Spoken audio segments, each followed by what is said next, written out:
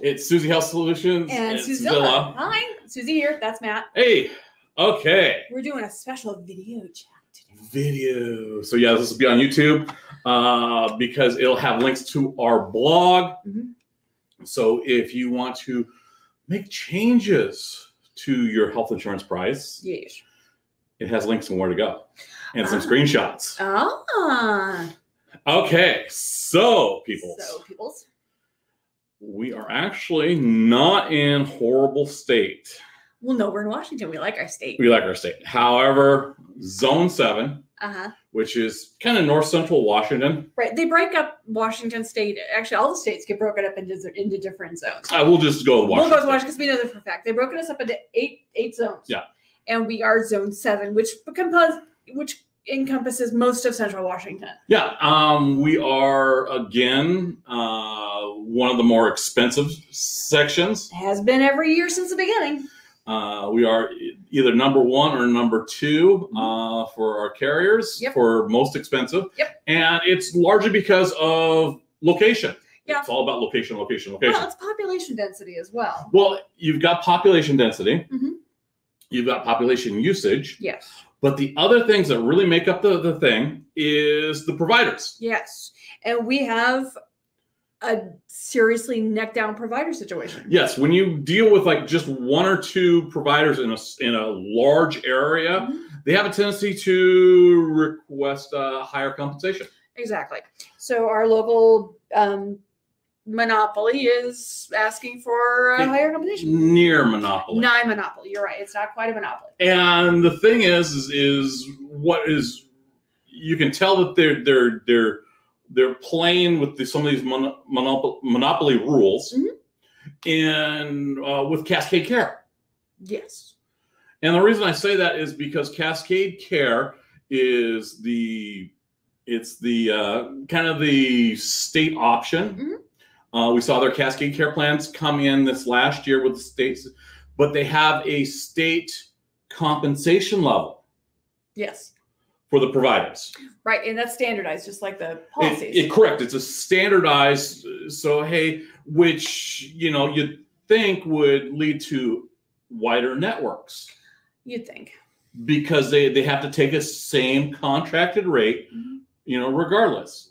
It hasn't. No, not yet. In fact, we saw a good example last year with a provider, the primary care physicians hammered out completely out of the network. One of the plans said, okay, if you want to use our plan, you have to use this specific group for your network, which eliminated the other group entirely. Yeah. And that has to do with, again, providers, how they negotiate. It's 2 to tango, and no one is holding, the provider's feet to the fire. No. There's it's a lot of give and take. I think some of the carriers are afraid to confront the provider group because they don't want to lose that contract at all. And right now, the provider group has a lot of power, and they can say, "Fine, we're not going to contract with you at all," and then they lose everything in our zone. Everything in the zone.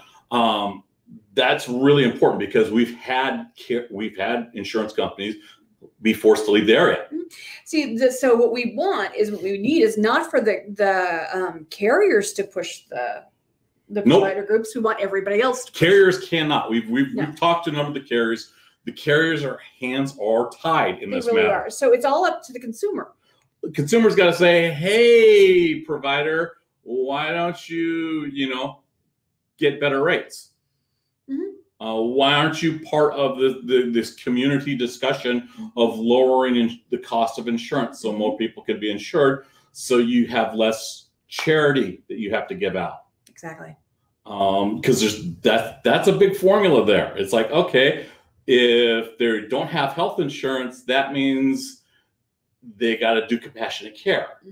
So they incur more labor. They have to write it off, and they have to upcharge the people with health insurance. Exactly. So it's a no-win situation. It really is not this. It's not good for anybody. Correct. Yeah, it's unless there's something going on from the providers. edge, which, from their side, we don't know about, which is possible. Okay. Who knows? There may be some reason why they want to do it the way they do it. Well, the important thing to note, and this is the important thing, is the 80-20 rule. Oh, yeah, very important. Explain the 80-20 rule. 80-20 rule is the health insurance companies have to spend 80% of the premiums received on actual health care. Yes. If they don't, they have to cut you a large check. Well, it doesn't be a large check. Well, they have to cut you a check to compensate you. Right. Compensate the policy owners. Right. Us individuals are the policy owners. Right. If it's a group plan, like through an employer or something like that, then it goes to the employer. Which is a kind of a cool, it keeps the insurance companies from overcharging. Right. Now, we received checks last year largely because of COVID and the whole cut down, everyone can't go use health insurance. So that's an example of the system in check. There are no checks for providers from overcharging. Now, is that only true? Is that true of nonprofits? Only in nonprofits, or is it also true of privately owned? There's no checks and balances. There's no checks and balances. Well, there's no regulation. It's because we're dealing with a free market society. The free market. It's a free market system, which has gotten to the point where these guys are writing their own rules. Okay, if you say it's free market, and then you'd have to toss out the 80-20 rule. True. The insurance companies are operating in good faith that, hey, this will be done. Unfortunately, you don't have checks and balances from the pharmaceutical industry, from the provider side. So that's where one of the grand flaws in America's medical system lies. Correct. So if you really want to look at that, yeah, you got to have those flat costs in this kind of shell game, because that's what it is. So, which brings us to what we're kind of looking at now. Okay, first ones I want to deal with. Now, you're not going to go into detail on every single one of these. No, right? I'm only got that's five plans. Because there's like 400 pages on some of these. Correct. We're kind of going to go on a really broad because things are going to change. Okay, so here's what's happened. The initial filings from the different insurance carriers in Washington State have been published by the Washington State Office of the Insurance Commission. Yes. These are the first draft of what the insurance companies are asking for. This is not a done deal. No. Not by any stretch. There's a lot of negotiations going on behind the scenes and will continue. There's a lot of push and pull from both sides. And it's all but it's all public. So it's all public. That's why we're talking about it. It's public. The rates that I'm going to use are based on a 40-year-old non-smoker in Chelan County. Right. Which is our zone. Now, are these rates adjusted for the American Rescue Plan? No. And that's important to note. Because this first section, these are plans that are off exchange. Okay. Which are not eligible for American Rescue Plan. They're Plan. not eligible for tax credits. Right. Probably the only ones that should really be looking at staying in these plans are if you met your deductible this year, if you're a non-documented resident, and that's about it. Yeah.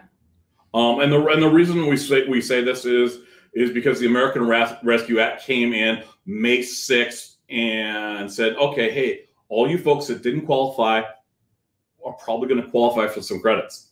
We've seen upwards of people making excess of $200,000 get tax credits to lower their monthly cost. Yep.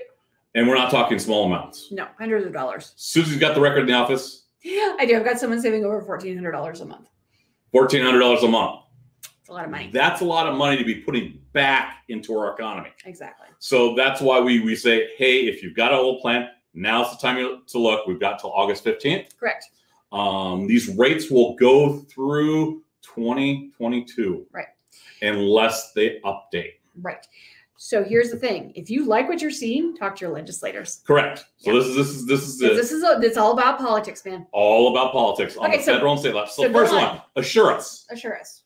Okay. There's only this is a surprising thing. There's only 1,264 people in assure us. Okay, there's 1,264 enrollees. Correct. They're in 18 counties. Okay. About a third in our section, in our zone. They're asking for a rate increase of 4.49%. Okay, not an unreasonable rate. Not unreasonable. The average is actually really generally unreasonable. Correct. They are also got the highest all across the board. Highest prices, yes. Highest prices, just point blank. Straight up. For example, these are examples. 40-year-old non-smoker in Chelan County, a bronze plan of 407.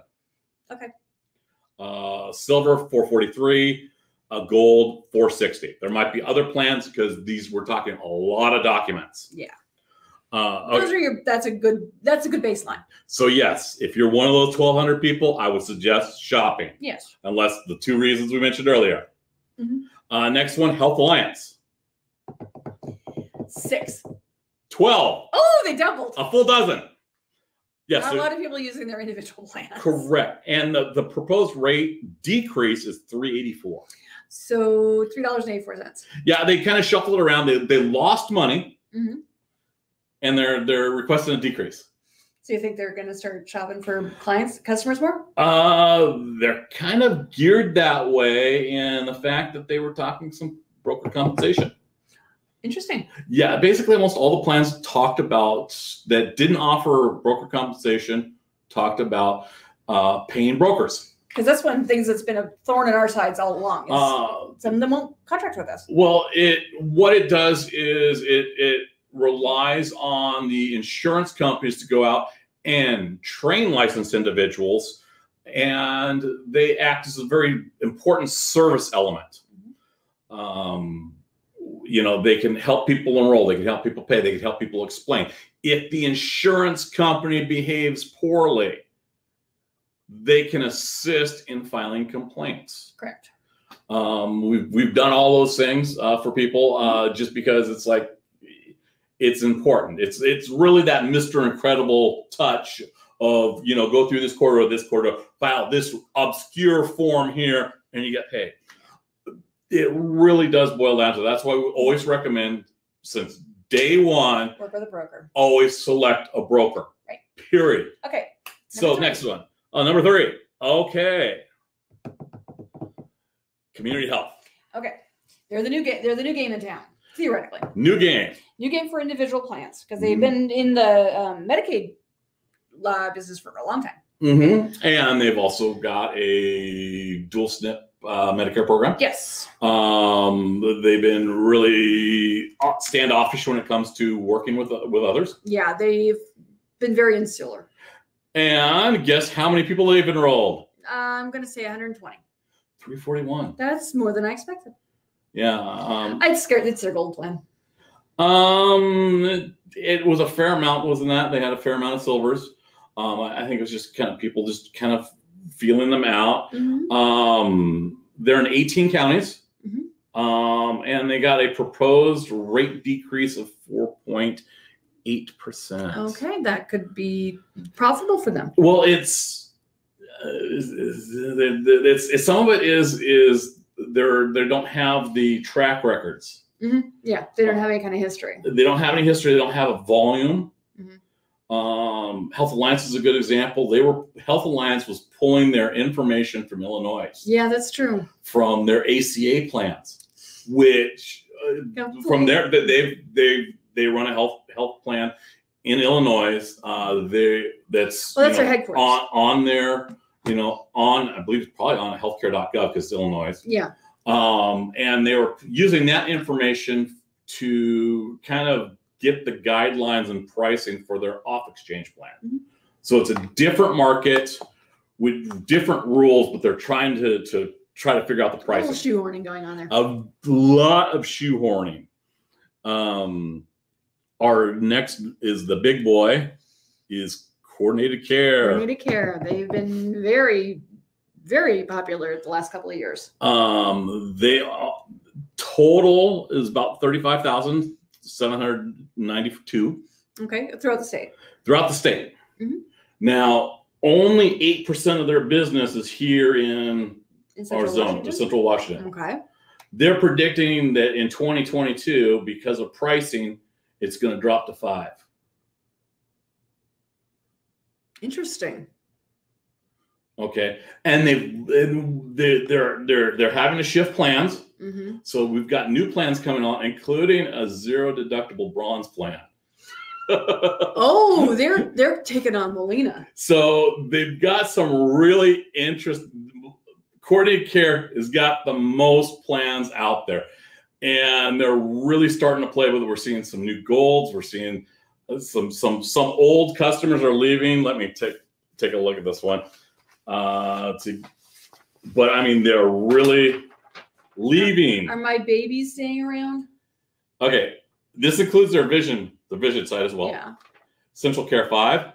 Central Care? Essential Care 5. Okay, that's the bronze I like. Yep. And that's going away? That's going away. Central Care 10. Balanced Care 71. And the Secure Care 1. Okay, Secure Care 5 is the good gold. Mm-hmm. Essential Care 71 is their best silver. Yeah, but they're bringing, like I said, the bronze 0 deductible. Are they going to maintain? But what I want to know, are they going to keep up? Because the selling point of those two plans is we will know more later. We will know more later. We don't know They're yet. also bringing on a Gold Secure 20. I'll say we have no clue about that. So yeah, well, you can, but you have to dive so deep into that 400 plus page document. It's a lot of work. It is a ton of work. So they're kind of maintaining that. Let's play it kind of steady. Uh-huh. And they're traditionally the lowest cost plan actually in our state. They're one of the lowest cost plans. Definitely in our region. They've got one of they've got some really interesting marks in where their pricing is, because they get hit hard when it comes to the risk corridors, risk adjustment corridors, which is something that's been proposed a couple times in Congress at the federal level to adjust. They took an $840,000 hit. They had to pay out $840,000 Correct. to help subsidize other companies. I mean, yeah, they're making fine. Their profits is one of the highest at 3.95. That's pretty good. And their claims are fairly low at 80%. So they're right at that 80-20 rule. So they're doing good there. And they got, like I said, they got one of the highest margins when it comes to profit. Okay, last is got to be LifeWise. LifeWise. Now, LifeWise is kind of the old granddad, and they've got some interesting things going on with them. Hopefully, increased customer service. Okay. Now, LifeWise, they're looking for a rate increase of 6.84%. That's a pretty big jump. That is a huge jump. They are right now they're kind of pegged at the most expensive on the Healthplanfinder. Not the most, but is in our area. In our area. Yeah. Zones up. Yeah. But there's first of all, the rates aren't final. So if you like your LifeWise, complain. But again, they had one of the higher profit margins of 3.5%. They also had a higher claims of 82.58. So they've got a lot of payout going out. They're also in the most counties. They're in 35 counties. Oh, there you go. And I think they're expanding, aren't they? Coordinated Care did. Coordinated Care is going to be 29 counties. Okay. So yeah, they're going out there. Now the interesting one. Now this is the one that did before the ACA, they have grandfather plans. Yes. They're the only ones out there with grandfather plans. Okay. And there are about 4,200 members still. Really? They're holding on to those old school plans? They are holding out. So basically, they hang on until they hit Medicare and die. And you're talking they want like an 8.1% increase. That's quite the jump. Are they trying to chase people out of those plans? Their cheapest one, Now remember, we're floating down here in the $300s and $400 range for the on exchange or off exchange. The cheapest one for that 40-year-old non-smoker is $616 a month. Gravy. So those $4,000 people really need to shop. They really do. They really do. It's been a couple years since we've run across one. I think we're in the set it and forget it situation with that. Some of it could be set and forget it. Some of it's just comfort zone because they are they're afraid scared. They're going to lose their doctor. They're afraid they're going to lose a network. They're afraid they're going to make it because change is scary. Because change is scary. And what I tell those folks is point blank, go to one of your enrollment centers. Yeah. There are 11 spread throughout the state. Have a real face-to-face. It's like, look, it's a scary situation. Have them look up your meds. Have them look up your doctors. Do those required things. So yeah, we're kind of, it's kind of a weird, we're kind of not a huge decrease, but we've got the American Rescue Act, which is going through 2022. Right. And that's totally changing the dynamic of these prices. And that's going to change the whole, because, you're looking at, if you're over that 400% of poverty level, you get tax credits for the first time. As long as your premium is 8.5% of your income or less. Yeah. And so, yeah, we've seen folks that are out in the $200,000 range of getting tax credits. Yeah, I mean, it's made a huge difference. It's a huge difference. And that is something that you need to speak with your legislators about if you want to keep that. If you want to keep any of the benefits of this particular act, you want to talk to your representatives and your senators and anybody who might have any influence in this. Yeah, we did an interview a little while ago with Kim Schreier, Dr. Kim Schreier. And she was a real advocate for lowering rates. If you're a little bit further over and you've got Dan Newhouse, he hasn't been so friendly. No. So yeah, we always welcome talking to them. Yeah. Speak to your legislators. On the local level, we're getting hints. Hopefully we will see an appearance this year. I have invited all three of our local ones where we sit. I've heard back from one of the three, and we're still in kind of touchy negotiations with the others. Yeah, we will see. Because here's the thing: the state does a lot of things. One of the things they're doing is they're looking at extending tax credits out to that 500% poverty level, which is awesome. So that's on the state level. Second thing which they passed this year was the Cascade Care 2. Yes. Which required hospitals to have that contracting with at least one of those. Unfortunately, they didn't take into account. It's like, okay, nice that you're contracting them, but you should have them be able to, if they're contracted with one, they should be contracted with all. Yeah, they shouldn't be able to cherry pick like that. So they should be able to float, a wider, broader network across the state. So there's everything is still. The Cascade Care is so new; they're still building the tools to it. The problem is they don't have the users. No, not yet. And the users are not are either segued over to the side, and they're not contributing what they need. Not yet. Because one of the things we tell people is, hey, if you want to have University of Washington in your network in Central Washington, you better log it into those complaint forms, those carriers, and say, I want University of Washington, because we've seen that time and time again. These filings give you an opportunity to make comments. Yep. This is one of the few chances a person gets to actually take it to somebody who has power and say, this is what we want. This is what I want to see. Office of the Insurance Commissioner, Matt's going to have the link. I'll have the link. He'll have the link, and you are encouraged to go there and make comments about whatever you think. This is the best plan ever, love it. Hate this plan. They screwed me. Whatever you want to do, you have the right as a citizen of the United States and Washington State to make a public comment. Correct. Do your due diligence. Seriously. If you want them to listen to you, you need to say something. Yep. So yeah, we've got a lot of good things going on. Yep. A lot of meh. Overall, the average is a raise of just over 5%.